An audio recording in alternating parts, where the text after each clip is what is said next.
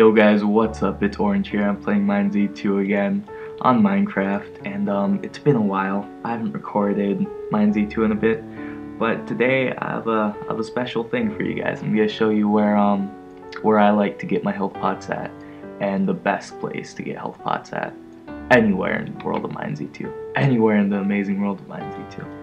But I also want to do a short update, I guess, today. Because I've been asked a bunch if I'm going to be doing Minez 2 videos anymore, and if I'm done with shot bow, if what I plan to be doing. So I've pretty much just gotten bored of Minez 2. It's not really that fun to me anymore. So I'm not really sure what to do about that. I'm also just generally bored of Minecraft. If you've seen my latest video I posted a day or two ago, it was a completely different game. So this is where you get health pots at, but there's a place past this. I know all of you guys thought that was going there. You're all like, oh, Orange, he's an idiot, making a video that everyone knows about. But nah, I'm going back here, a place that many of you have probably never been to, and a place that neither of you have even seen before. It's really cool actually. What's with all these houses? I'm on PvE right now, because it's just easier to record. I've already gotten asked, like, people are all like, oh, whoa, it's Orange. Orange is playing Minez 2 again? Yeah. I decided to come on and give you guys some things that I've been keeping from you. So, if you keep walking past this way, past this pine tree, just this random pine tree in the middle of the forest, or middle of the tundra, not forest. It should be a forest, but there's just one pine tree, so whatever.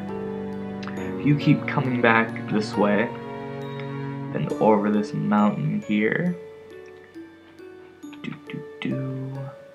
oh yeah, I'll continue doing Minez 2 videos as soon as they start updating the game, and there's just more stuff for me to do, because I'm not really a big fan of PvP. I just did it in the first place because of the people I was playing with. I sort of had fun, but it's meh now. I'm not really enjoying PvP. Here it is though. This place right here. It spawns iron and health pots. Here are the coords. Look at the mini-map. Positive 1,450, positive 3,800. So got me some iron boots, some arrows.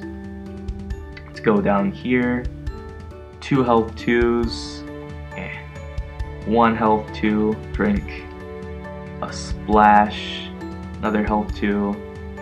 Another health 2, health 2, and 2 more health 2 splashes.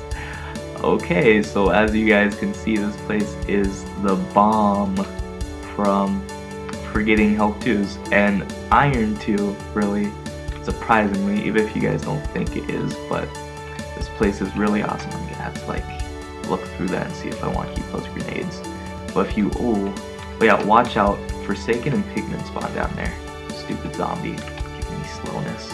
But Pigmen and Forsaken spawn down here, and you can get more grenades, and chain is relatively easy to come by if you come down here, but it's mostly just iron and health pots and arrows, which is awesome. Also, golden apples spawn up there quite frequently, so that's how I've got this one in my inventory. Just a little bit ago, I found it.